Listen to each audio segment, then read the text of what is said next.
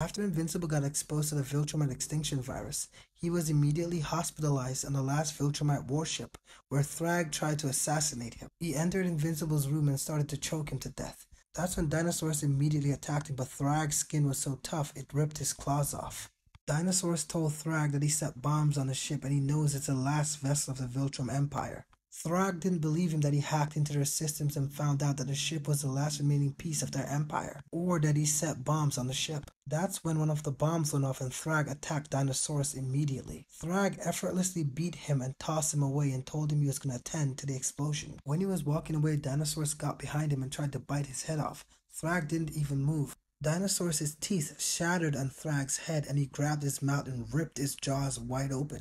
Dinosaurs got up and grabbed Invincible's body and jumped in a pod and they escaped, but Thragg let them.